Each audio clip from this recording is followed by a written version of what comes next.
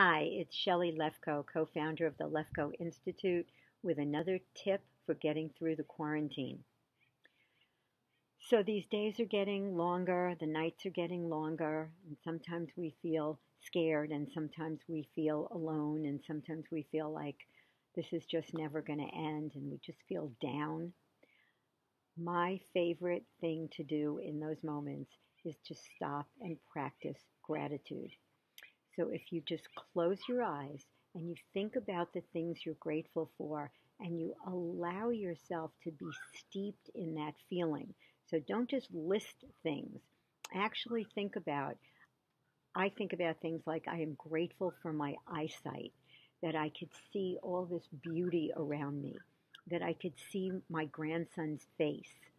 I'm grateful for my hearing, that I can hear beautiful music and I can hear the sound of the birds singing right now. I'm grateful that I have friends that I love.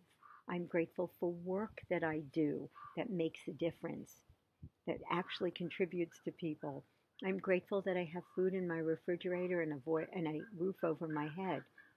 So if you stop, especially in those moments where you're feeling down or you're feeling scared or you're feeling hopeless or helpless or lonely, stop and practice gratitude, and I promise it will lift your spirits.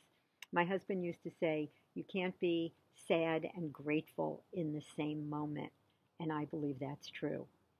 And if you have any trouble getting into that state and actually practicing gratitude, you might have beliefs in the way. So click the link below and I can help. Until then, be safe, be well, and this too shall pass.